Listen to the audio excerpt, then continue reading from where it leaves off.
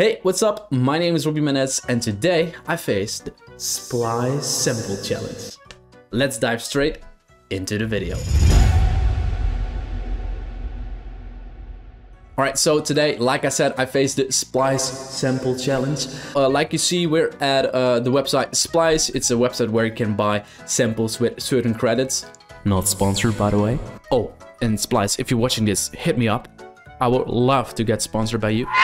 Point is actually very simple. I'm gonna randomly buy 5 samples and I have to use those in creating a new track. The way how I'm gonna select my samples is actually very fun because I have to close my eyes and I scroll down and then I say stop, and wherever my mouse or cursor or whatever is stopping, and that's the sample I have to buy. All right, let's start with this one. Let's go. And stop. Let's buy this one. I'm not gonna check it. Like, I don't wanna, you know, I'm just gonna buy and I will see with whatever I will end up with. And maybe we can go into lo-fi tech house and let's buy our second sample. Stop. It seems like a Zimbal high.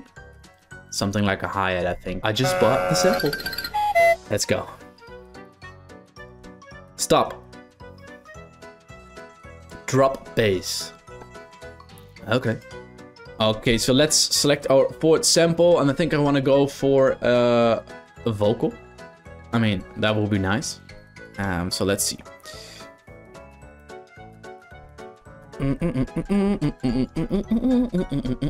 Stop. Phrase. Carry away. Alright. The last sample I have to select for this challenge. You know what? We're also gonna do that. We're also gonna do the pack on random. Stop. Oh no. Drum breaks. The last sample, guys. Wish me luck. Stop. It's a loop. What's the BPM? 91. Very interesting. I have no clue what I just bought, but I'm super curious. Okay, let's close Splice and let's open up FL Studio and drag in all the samples I just bought on Splice. Alright, I open up FL Studio and this is gonna be the first time I'm gonna listen to the samples, and I'm, actually super excited. So let's have a listen. My money, my money. Oh, I actually like that. My money, my money. I can definitely use that in a break, and oh yeah, I like that. Second one, yeah, I guess it's or like a crash or like a hi-hat. Wow, from all the crashes all around the world, this is probably the worst crash I ever heard, like in terms of quality. It's recorded with a microphone. What? It's microphone. It's recorded with the freaking potato. Anyways, it's just the way it is. Now, this is interesting because it's telling me drop bass. No, no, no, no.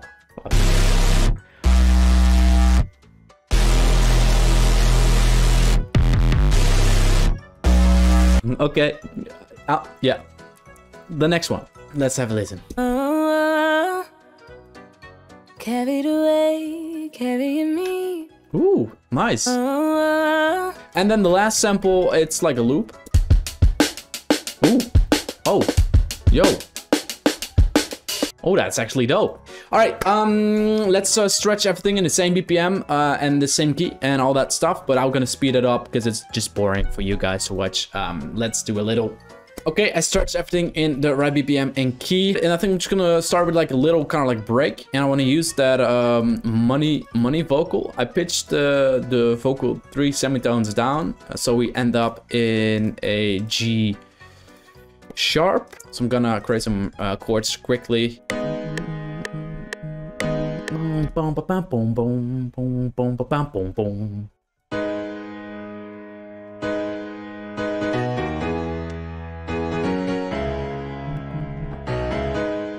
Alright, I like the chords, but are a little bit random, so I'm gonna make a new pattern and just gonna finalize a little. Ooh.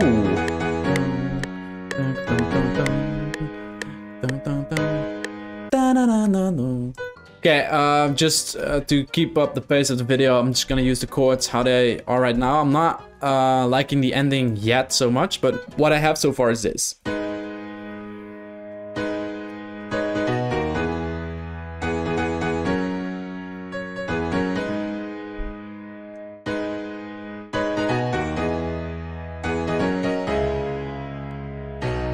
So the ending is a bit random, but I will figure it out. First of all, let me see what actually fits with that money vocal. It's gonna create like that little standard synth we heard a million times before, but it's just so nice that why not? And then we open the vocal here.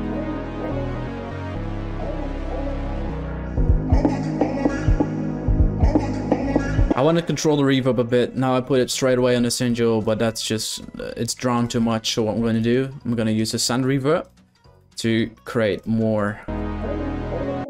I have more control right now. Yeah. You see the difference? 10 million times better already.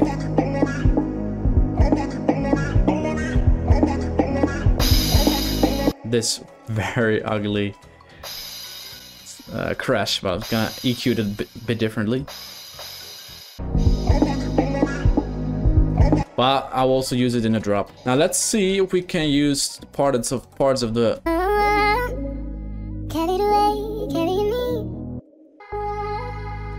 That's nice, since we now have like 2 singles of the reverb and the original.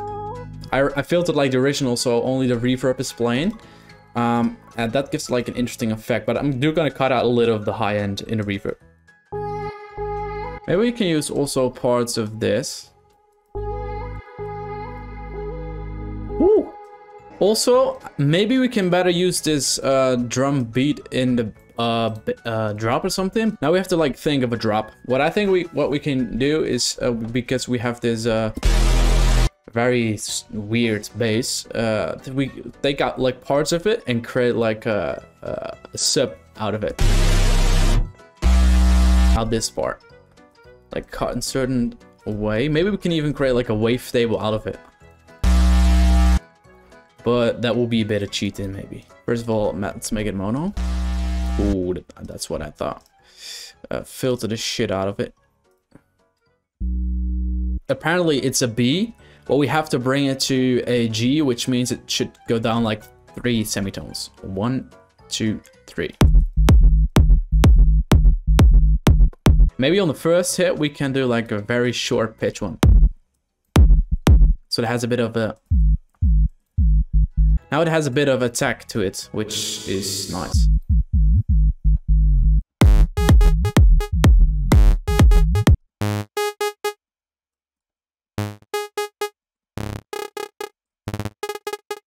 Like, I think if we automate that into... Let's make the synth nice, because it sounds like shit. What I want to do is, I'm just curious what happens if I drag in a sample, like a synth shot. Let's see if we gonna, you know...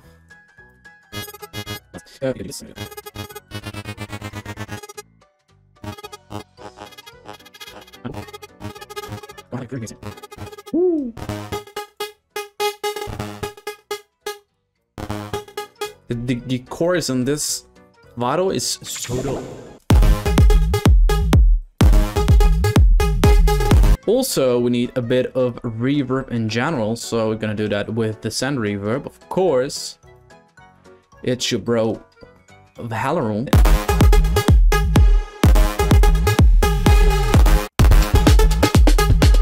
I think if we use that wisely, that can actually be really sick.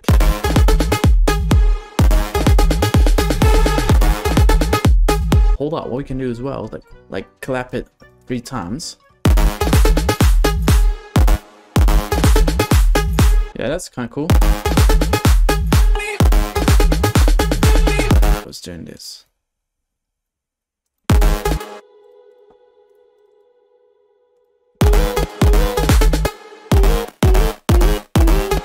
Yeah, I just try to be creative here, you know?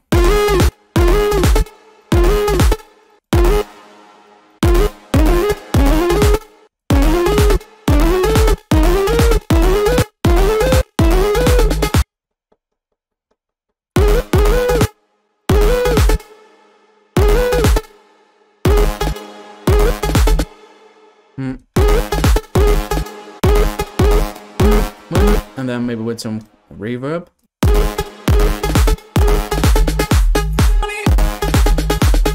Okay, what was the break? I honestly forgot about it. I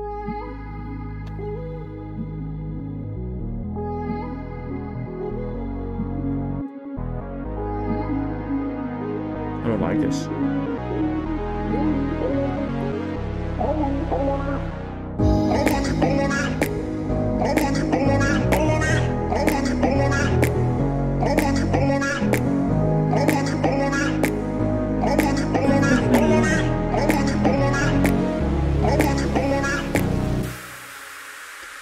Yeah, it can work. It can work out because then if you introduce the snares and stuff.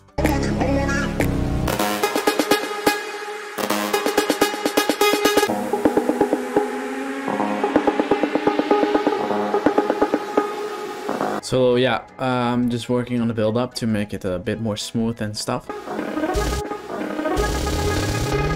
Oh, actually, I completely forgot to add like a sidechain on top of the lead. We can add like a little bit of a delay.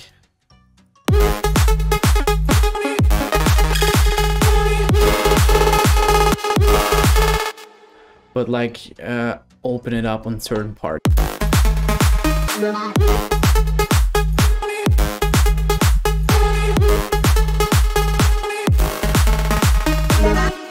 I'm just gonna use that crash. The ugly crash from her into like a short hi-hat. It's some sort of hi-hat thing. Bit short on the reverb. Okay, I added last things like for example a little bit of atmosphere in the break, and I made the build up a bit better. However, I absolutely don't like the build-up right now, but I'm just gonna leave it the way it is. For the drop, I add the pitch of the bass again, because somehow I deleted that, and I did a little bit of mixing here and there. Let's have a listen. It's not my best project, but let's have a listen.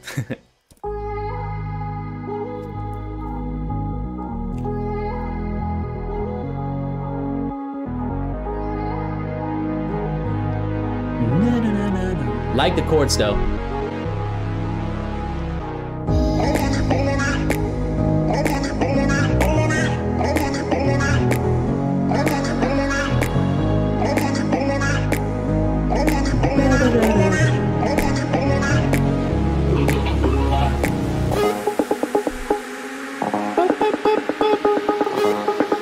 Oh shit.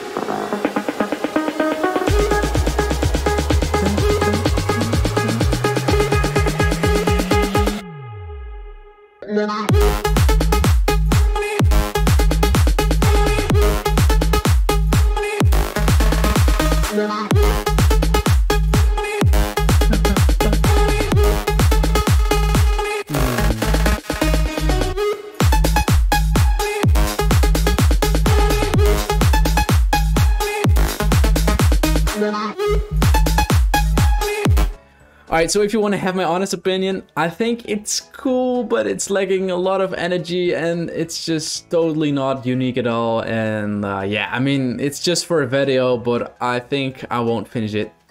But let me know what you think. It's also because I'm working on so many different kind of music, like way more melodic, like very similar to my latest release on Spinning, Imagine. And I'm actually cannot wait to put all those records out because I'm so hyped for that. Sometimes I drop like little sneak peeks on my Instagram, so you know, if you don't want to miss out on like future Robbie Mendez music, I would definitely suggest to, you know, follow me on Instagram. But anyways, this was the video. If you liked it, thumbs up. If you didn't like it, thumbs down. It's all fine. But for now, I want to thank you for watching this video, and hopefully I see you in a brand new Robbie Mendez video next week.